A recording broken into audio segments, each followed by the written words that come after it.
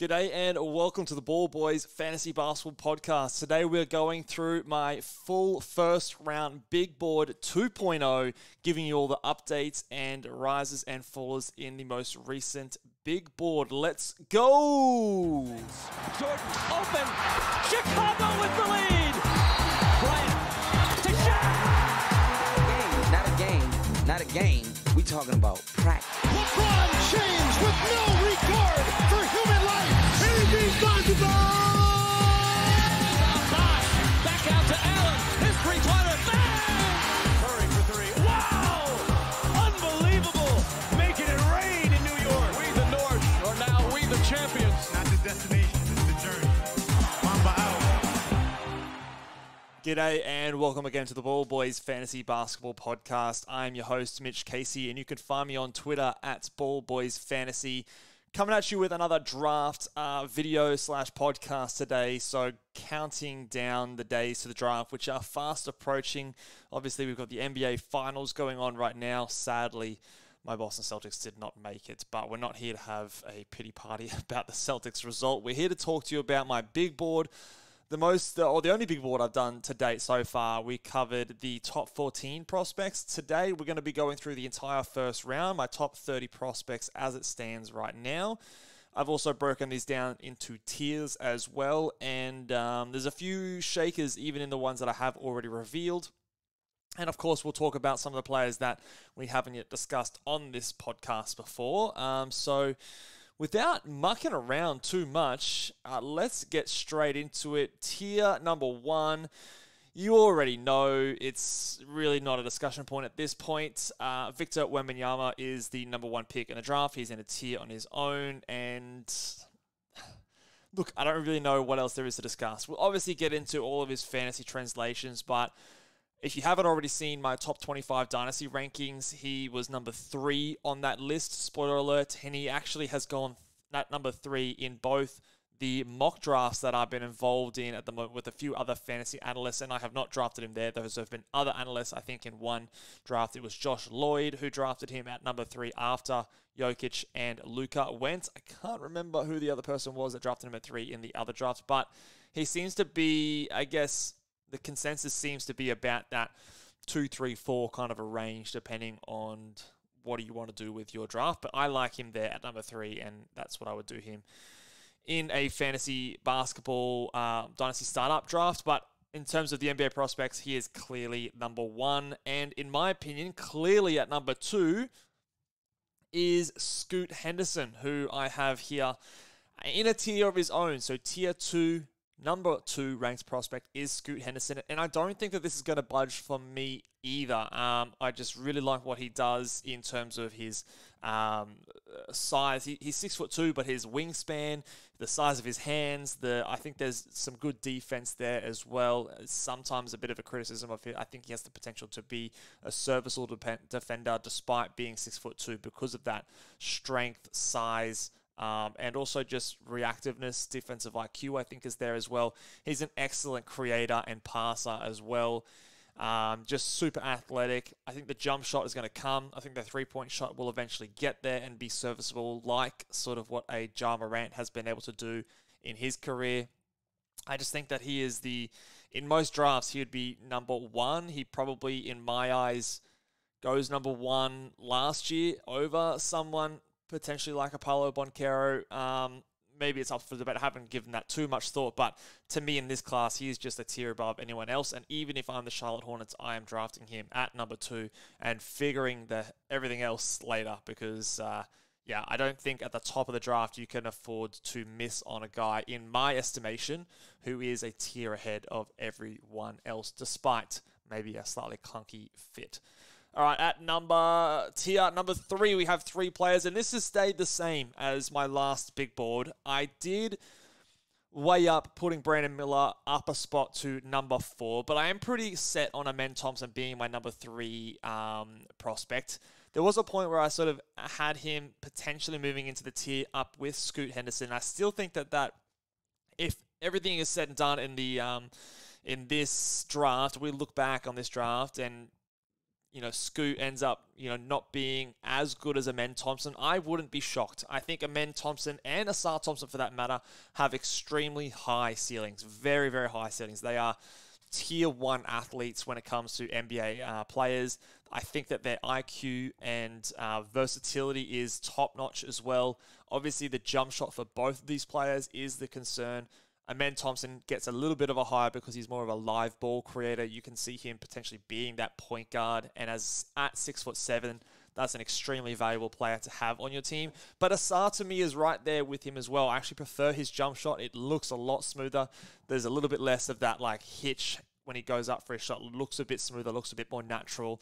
And I've compared him to players like Andre Iguodala at a floor, and a Jimmy Butler, who you wouldn't say Jimmy Butler is a point guard, but he's definitely someone that can play make and use his aggressive attacking style, getting into the lanes and finding players as a result of that. I can see Asar Thompson doing something like that across his career, and with the athleticism that he has, I really like him. I'm probably higher than most people on Asar Thompson, but I think that there is an argument that they can be taken as high as 3 and 4. And then at number 5, I have Brandon Miller. Some people, obviously, with Charlotte Hornets picking at number 2, have Brandon Miller going to them at 2.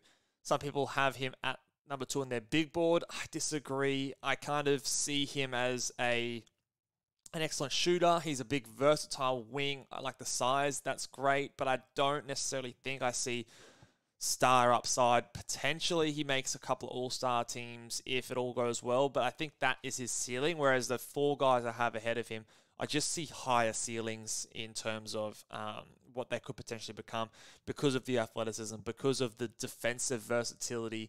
I think there's just a bit more things there, whereas Brandon Miller is an excellent shooter. He's got great size. But outside of that, I just don't know if there's all that much else to get really excited for. I think, sure, he can dribble it okay, but he's not a guy that I think he's going to be able to create separation in the NBA going up against, elite athletes. I don't think he's an excellent defensive prospect or anything like that. At least Jabari Smith from last year was touted as a really good defender, a really switchable player. He's actually older than Jabari Smith is now, so if you had concerns about Jabari and what he looks like in the NBA this past season, I think you might have similar concerns with a Brandon Miller, who maybe has a little bit more of a handle. But again, you compare that with what I expect to be weaker defense. And I would argue that Jabari Smith is probably a better catch-and-shoot guy than a Brandon Miller. So for me, he is in this tier, but I have him at the end of the tier, and I have him at number 5. And I almost considered dropping him down a tier, but I'm sticking him in this tier at the moment. So let's move on to tier number 4. This is where I start to shake it up a little bit from my previous big board. So at number 6, I have Taylor Hendricks, who's risen a couple of spots. And to me, he is now the top guy in this tier. I like him at 6.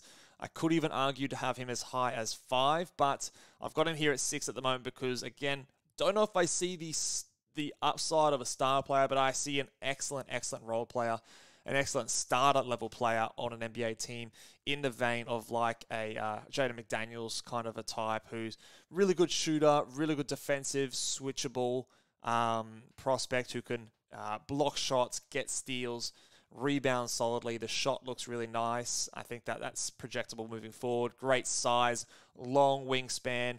Could potentially, if he fills out, play some small ball center. If he, like I said, if he gets a bit stronger and can guard the paint presence down there. So I have him moved ahead of the other defensive prospect in this tier, Jarris Walker, who I think maintains his spot from 7 last time, but just with Hendricks leapfrogging him here. I just think I'm banking on Hendricks' shot a little bit more.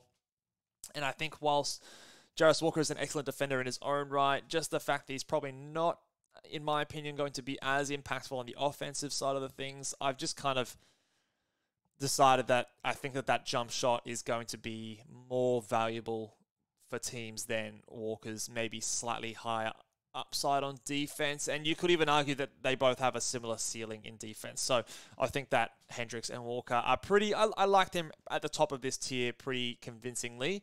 And then at number 8, another riser here, Cason Wallace has moved up my board. I think he was in the previous tier in the last big board, but I've got him up at 8 now because I really like the defense that he provides. I think he's probably, again, one of the better defenders, especially as a guard position, compared to even like another guy, as you can see here on YouTube, in Anthony Black. I think he's probably a more impactful defender. Kind of like, I've said this before, he's kind of what a lot of people hoped Davion Mitchell was going to be in his draft class. I see him as this guy. And again, the Kentucky factor, factoring in a potential little bit of an upside that we may not have seen yet. I think the jump shot is at least going to be serviceable in the NBA, which is nice. I think he can play point. I think he can play at the 2 as well. So you've got a bit of versatility there, depending on how your roster shakes out and things like that. So I have him at number 8. And at number 9 is a guy that potentially I am falling on or getting lower on compared to consensus. So I see this guy as high as 5, sometimes even 4, and that is Cam Whitmore. The thing that has me a little bit down on Cam Whitmore is the playmaking ability, and I guess like the black hole-ish nature of his game. Now, this man, in a per 36 minutes, averaged 1 assist in college, which is pretty shocking. Now, he's an explosive athlete. The jump shot looks okay. I don't know if I completely buy it as like a knockdown type shooter guy. So, and the defense is, I don't think he's like a cone on defense, but he's definitely someone who can, maybe is not necessarily a plus defender. So for me, I always have, and this is like sort of my bias and sort of my preference with players, if you're going to come into the NBA and your calling card is offense, you better be bloody good at it, because there are very, very talented players in the NBA, and if you're going to go to an NBA team and be the number 1 or number 2 option, you've got to be really, really good at that. And if you're not going to be a number 1 or number 2 option on offense, then you've got to be able to supplement that with something else. Now, Cam Whitmore has that upside, but I'm not completely sold on it. I'm not sold on the jump shot. I don't know if I can see him being a guy that's, making those mid-range shots or doing, off the dribble threes or anything like that. I love his athleticism, but I have my question marks about Cam Whitmore and whether or not what he did in college was simply because he was potentially so much more athletic than everyone else. I don't know if that gets by in the NBA. And so I've got him at 9. And I don't know. I think that's on the low end of where I see him in a lot of mock drafts and big boards. But this is where the more research I do, the more I get into the draft mode, which is what I'm doing right now, the more conviction I have in my own opinion, different to consensus. And at number 10, I have Anthony Black, who I denied whether or not to put him in this tier or the next tier down below, but I think that he is at least good enough on the defensive end. His size is strong enough that if he ever does develop a decent jump shot, he could be a very decent point guard in the NBA with decent size. I just have question marks over those sort of things. So again, he kind of falls to the end of this tier just as a guy that I don't know. I don't really know what the upside is with Anthony Black. People compare him to like Alonzo Ball, but not everyone's going to develop a jump shot like Lonzo Ball has in the NBA. And he obviously went to an organization in the Pelicans that fixed his jump shot after being at the Lakers and having a lot of question marks there. If he can land in the right situation, I can see it happening. But just as easily on the other side of things, if he lands in the wrong situation, I can see him potentially not working out very well at all and being a potential bit of a flop. So defense is great. The size is great. But I don't see him as like an amazing playmaker like some of the Thompson twins or a Scoot Henderson. And I don't see the athleticism there like those boys as well. And when you also have a suspect jump shot, that brings you down the board a little bit in my eyes. So let's get into the next tier, tier number 5. Tier number 5, I've got a guy who I'm slowly becoming very high on compared to consensus, maybe even into my boy status, but Kobe Buffkin is my guy here at number 11. I think he's moved up 1 or 2 spots from my last big board and could even start to get to the point where I pick him over an Anthony Black. But at the moment, I've got him in tier 5 at number 11. Now, he's just solid across the board. I like his jump shot. I like his ability to finish around the rim. I like his defensive ability as well. He looks like he's got a decent IQ out there. he's not explosively athletic, but I think he's athletic enough to do things in the NBA and hang with some of those guys that he might have to guard. He puts a lot of effort in on defense, so I do like him. The upside I don't think is amazing, but I think he could potentially be a very serviceable starting combo guard, point guard, shooting guard in the NBA, assuming that he is next to the right players. So I've got him at 11. Number 12, I've got Keontae George here, who, again, just up one spot. Maybe a little bit more upside than a Kobe Buffkin, but I just do, again, those slight question marks on those, what do you call them, chuckers, or guys who play the position like he does and has a score-first mentality. I do like the fact that he was able to have a high usage in college. His efficiency numbers weren't great, but he still, did put up some decent points. He's, again, 19 years old, 6'4", so good size. The defense could come there with that size in the NBA. It's serviceable enough to at least not be that sort of cone type. So I've got him at number 12 with a bit more, I guess, scoring potential than a Buffkin, but behind Buffkin because of the lack of maybe some of those, or question marks, I suppose, in some of those other areas in defense, and maybe not quite as natural a playmaker as well. Number 13, I've got Grady Dick, who I think used to be at number 11. Just dropped him down because I've brought those other boys up, and I think if your calling card is shooting, there are some other good shooters later in the draft as well. And whilst I think he probably is the best shooter, and he probably has better size than some of the guys later in the draft, there does come into that question, well, okay, how good are you with some other things that makes me take you in the lottery? He's obviously not the most athletic type of player, skinny. Look, he can bounce a little bit, and he's high IQ, cuts really well. It's one thing I really like about him. His cutting ability is something that I think will put him in good positions in the NBA. I just worry that is he how much of a liability is he going to be on defense? Is he going to be someone like a Duncan Robinson that really gets hunted out, or is he going to be someone that can at least hold his own? I think that's going to be a big thing for him.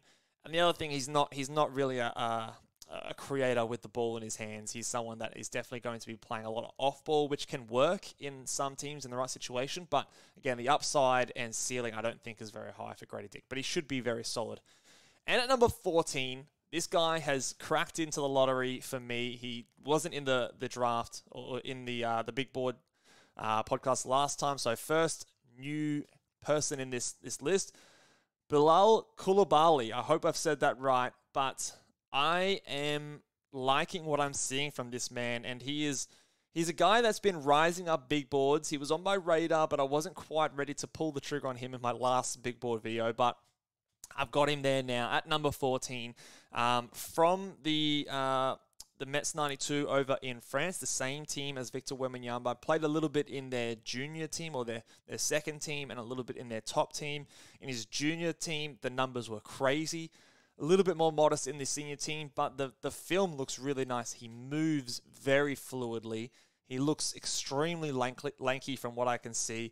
Tankathon has got him listed here at 6'6". There are some rumors that he is measured in at 6'8" at the moment. If that is the case, I'm getting very excited. He looks a bit more like a 6'8" guy. I guess it's hard to know without knowing the heights of everyone else on the court, but just really like what I see here. And if the shooting is real, and if the shooting can come along to a very efficient level, I just think that you've got a very high upside pick here. And at this point in the draft, I think that that's worth the swing here. And at worst, I think you've got, those 6'6", 6'7" wings who can run, who can pass, who can play defense, a little bit of shooting there as well. That's just the most valuable position in the NBA. So I think at worst, you're going to have a rotation level player that has good size. And I think that the ceiling of a player like Bilal puts him at that 14 rank spot for me. Number 15, I've got my first guy outside of Victor, big man in Derek Lively II. Now, he's following along the success of like a Walker Kessler from last season. Now, his block numbers aren't quite as absurd as Walker Kessler's were last year, but that same kind of vein. What's risen him up my board recently is again, we were reacting to all sorts of things at the moment in the NBA draft landscape, but a lot of footage of him hitting threes and shooting from outside recently, and the form looks quite good. He didn't display that at all in college. In fact, I think he had an extremely low usage in there, only scored 9.1 points per 36 minutes, but perhaps there's a little bit more there that we can unlock, and I think 7'1", 19 years old. He does have a decent amount of upside to be a starting center in the NBA. I think there is potential there. So I have him at number 15. And if all goes well, he could end up being potentially, and this is a high ceiling here for him, but like a Miles Turner type, someone who can stretch the floor a little bit and be an elite rim protector at 7'1". I think that he is someone that definitely deserves top 20 at least, and I could even see him rising a little bit higher on my board the more I dig into his shooting potential. And at number 16, to wrap out this tier, I have Sidy Cissoko, who from the G League Ignite, again, another one of those wings, 19 years old, 6'7", I think I saw him measured out, or 6'6" with no shoes on, so probably 6'7" with shoes on in the NBA. A decent wingspan as well. He looks strong as well, which is what I really like him. A little bit different to like a Bilal Coulibaly, who's a bit more slighter frame. Sidy has at least got that strength already there, so he could just walk into the NBA and I think play decent rotation minutes. I think he, growing up, was playing a point guard role predominantly, so you've seen the flashes of some really good playmaking, and at 6'7", that's really, really important in my opinion. A good defender from what I've seen. The jump shot is probably the swing skill. If he can develop that jump shot and be a bit more of a threat on offense, he does have a higher upside, which brings him into this tier. Probably, from what I can see, not the ceiling or not the upside that like a Bilal has, but you could talk yourself into it if you really wanted to. So he's kind of in that vein. Worst case scenario, you've got a great rotational wing with good size and good defensive ability with some playmaking and a bit of shooting as well. So I think those kind of players are the most important in the NBA. So I've got him at number 16 in tier number 5. All right, we're getting through it. 2 more tiers to go in this big board. Tier number 6. At number 17, I have Jordan Hawkins, who to me looks like if Grady Dick is the best shooter, I think Jordan Hawkins is probably the next best, and he could have the argument to be the best shooter in the draft. The thing that I really like about Jordan Hawkins is his ability to shoot on the move. He's risen up the board for me. I don't normally go for guys like this who are, your shooters a little bit older. I'm trying to find his age here. He's 21, so whilst a lot of these other guys are 19, being 21 just dings him down a little bit, and prevents him probably from getting into that tier above. But obviously, played really well in March Madness, was the best player on the championship team, and just the shooting looks amazing. So if you get someone like a JJ Redick at pick 17, I think you're absolutely laughing. He has that kind of ceiling. The fact that he's 6'5", and a skinny 6'5" at that does concern me a little bit when you compare him to someone like a Grady Dick, 6'7", and the guy next on this list, Jet Howard, 6'8". That is a little bit of a concern, but from what I can tell of his fitness level, the ability to run non-stop Steph Curry style around screens, I think mitigates a little bit of that slight lack of size compared to those other guys. And I probably have the highest degree of confidence that he's going to be at least something in the NBA of all those shooters. I think I'm more confident in his ability to impact from the shooting of those other guys. The other thing with that small frame and slightly smaller size is how is he going to do on the defensive end? Now, he competes. He plays hard from what I can see, but sometimes that's not enough in the NBA. You've got to have the tools and you've got to have the length and the size to guard those bigger players. Otherwise, they're just going to pick on you. And that's where I also do have some question marks on Jordan Hawkins. But as a shooter, you can't knock this man. And if he can have a JJ Redick career, well, then I think you pick him earlier than 17. But he has that potential. But again, we'll sort of see how it all shakes out. At 18, I do have Jet Howard. So back-to-back shooters here. I just think that Jet Howard's size helps him, but I'm less convinced on his ability to, make that instant impact in the NBA like I think a Hawkins can. I don't know as much about his ability to shoot on the move, which is a very important skill in the NBA. Maybe a little bit more on-ball creation with a Jet Howard. I don't know if I'm out there on a limb to saying that he's a guy that you want the balls in his hand to, break people off the dribble, but he might have a little bit of that if required. Again, the defense is a slight concern, and the other thing with Jet Howard is that the shot's not going down. What else can you give me? But again, you compare him to a Jordan Hawkins, he's a year and a half younger. He's 3 inches taller, so that's why I have both these guys close. So he probably has a higher upside, a higher ceiling than Hawkins, but I'm less confident that he will do what I think Hawkins will do in the NBA. At 19, we've got a run of the Jays here, but I've got Jalen Hood-Schifino. Just a really solid, big point guard or combo guard guy with high feel, solid defender. The jump shot has got to come around, but I think he's a guy that can just impact an NBA team through just solid play. Kind of like a Kobe Buffkin, but I just don't know if I buy the jump shot quite as much. And also, maybe he isn't a starting level player in the NBA. There's a ceiling there that he does just because of the feel that I think can get him there. I think that's often an underrated aspect, the IQ, the vision of players, especially when you have the size to go along with it. So compare him to, now I'm not saying he's going to be this, but in his draft year, like a Tyrese Halliburton was a similar kind of archetype of a player. So I think Jalen Hood-Schifino has the ceiling to do that at the very best. But I'm less confident compared to some of these other guys. So he sits at number 19. At number 20, Callum's boy, who I think Callum drafted him at 14 in our mock draft in the most recent video, is Leonard Miller from, again, the G League Ignite. He was someone who could have come into the NBA last season, chose to spend another year in the G League before declaring for the draft, and I think it's helped his stock. He's 19 and a half years old, 6'10". Numbers were really, really strong in the G League as well, so put up 16 points, 10 rebounds per game. The thing here for me is his jump shot. Now, is the jump shot going to be there? From memory from last year, I think the jump shot was almost like the bit of intrigue for him. So it's funny that that's now a bit of a question mark for him. It just looks real robotic, there's a bit of a hitch in it. He sort of pauses a little bit before he releases and flicks his wrist. Lefty, which, I don't know, worth noting. But the stats look really good. The size is amazing. He's a guy that maybe can play a small ball center, but he's definitely versatile and fast, twitchy enough to guard players on the perimeter if he needs to. So I do see a little bit of upside with Leonard Miller here, but there is also a little bit of downside there as well.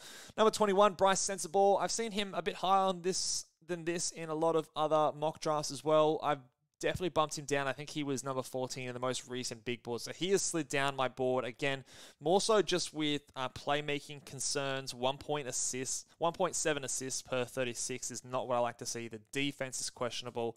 The points are great, but he's kind of like that Cam Whitmore type with obviously less athleticism, but more shooting. And those type of players, I just have a trouble putting you in an NBA team and saying, yep, you're going to be the guy that I'm going to want to put the ball in the hands of and go and get me a bucket and create something when I've got, I don't know, Devin Booker there or Luka Doncic there or someone of that ilk. So I don't know if he can ever make it as a starter in the NBA. If he does, it's going to be on the back of like a catch and shoot kind of a guy. The athleticism doesn't jump out the page to me, so I've got him down at 21, a little bit lower than I think consensus is. And then at 22 is a very interesting guy in Dariq Whitehead, who obviously has had 2 foot surgeries, or I'm not sure if he's had the second one, but obviously had one at the start of the season, came back, played, obviously wasn't right. The shooting numbers were great. He was a very high school recruit coming into this draft class, but obviously injuries have slowed him down. You can look at it 2 different ways. He was playing injured and he still put up decent numbers, shot the ball really, really well. And so maybe there's a bit of upside that he's going to clear that up. And when he comes into the NBA, he's going to regain a little bit of that health and a bit more of a spring in his step. Or the second way you can look at it, he's had 2 foot surgeries, and that's a big red flag for teams drafting a player. He is young, and so I think it's not like you can't be patient. He's not even 19 yet, 18.8 years old, so one of the younger guys in this draft class. But 2 foot surgeries before you're being drafted is a concern for me. So if it wasn't for that, he probably would be a little bit higher than this. But I think that at this point, he does have probably the most upside left of anyone left on the board, in my opinion. So that rounds out tier number 6. And we'll move on to the last tier here. Tier 7 to finish out our top 30. This is where I start to get a little bit more... I think these guys are going to change a fair bit between now and draft day. But at 23, I have G.G. Jackson, who I've seen some crazy high projections of this guy. I think, was it Rafael Barlow from the NBA Big Board or Locked On NBA Big Board had him as high as 5. I definitely can't get around that from what I've seen. But super young, 18 and a half years old. I think he is potentially the youngest player in the draft, or at least in the top 30 prospects here, but just has good size, 6'8", 6'9", 215 pounds.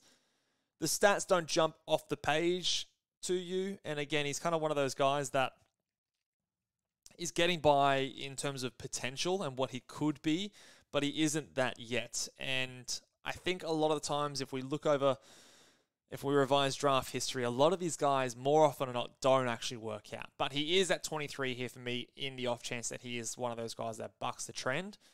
We didn't really see it in college from a statistical point of view. It's a lot of potential at this point. I'm banking on the fact that you take the shot because he's got good size at this point. But I don't think, if I had to place money on it, that he really works out when it comes to the NBA. Number 24, Nick Smith Jr., another guy, similar kind of thing with injuries affecting him, and I'm probably even lower on him than a G.G. Jackson because he doesn't have the size. He hasn't had a second surgery or anything like that, so sometimes we sort of hear, oh yeah, he played through injuries and things like that, and it might be legit, but it might also be the prospects and their camp kind of creating this narrative to sort of explain why they played poorly and things like that. And you've got to always take those kind of stories with a grain of salt. Now, he did have some injuries, but obviously he then came back onto the court and played. So if you're playing, we can only take that, with what we see. So he's a guy that he's athletic, but outside of that, I don't know what else he gives you. The jump shot is suspect. 2.4 assists, 2.3 rebounds per 36 minutes, 0.2 blocks, 1.2 steals as an athletic guard. Look, he's got decent size as a guard. He is athletic. He can potentially score, or even that's a bit up in the air because he's not a great shooter. So I just don't really know what he does, and I can easily see him falling further down my list. And I already have him, I guess, somewhat lower than other people at 24, but, he might even potentially be out of my first round if I, find some more players that I think deserve to move up the ranks. Number 25, Brandon, I'm going to butcher this name, Brandon Pozimski. He is a guy who comes in here, played really well, I think, in the Combine, which is an interesting sort of thing as well. So actually played the games and showed out nicely. Has decent size, 20 years old, so he's a sophomore, but he's still only 20, so I wouldn't consider that to be super, super old, but just has some good numbers, and I think could be a serviceable rotation player with that 6'5", 6'6" size. Shooting stroke looks nice, high field kind of a player, so I like him here. At 26, Maxwell Lewis is a guy that I do quite like. He's, again, another older-ish prospect, nearly 21 years old. Again, good size, 6'7". A lot of these guys have that really good size there. The shooting looks really nice. The defense is a little bit suspect for me, so that's why he's probably not going to get much higher than this on my board. But I think that the shooting is nice. He's able to play with the high usage in college, so I think that he could at least serve a good scoring punch off the bench in the NBA. Number 27, we've got Ryan Rupert, who actually played down here in Australia in the NBL. Well, he played for, I think, New Zealand it was, in the Australian League. Maybe a little bit of an upside pick here. So compared to some of these last few guys that we've talked about, maybe he has the highest upside of a lot of these guys. He's I think he's a French player originally. His wingspan, I think, is close to 7 foot at 6'6". He's thin. He's skinny. He's definitely a bit of a project at this point. The stats don't jump off the page. Kind of similar to, I'm blanking on the name, but very similar to the guys that play for New Zealand last year. But I like his aggression maybe a little bit more. I'm really blanking on that name. I'm going to have to Google that up. OKC Thunder draft picks 2022. You guys are going to be screaming out to me as to who it was. Why can I not think of the guy who they drafted?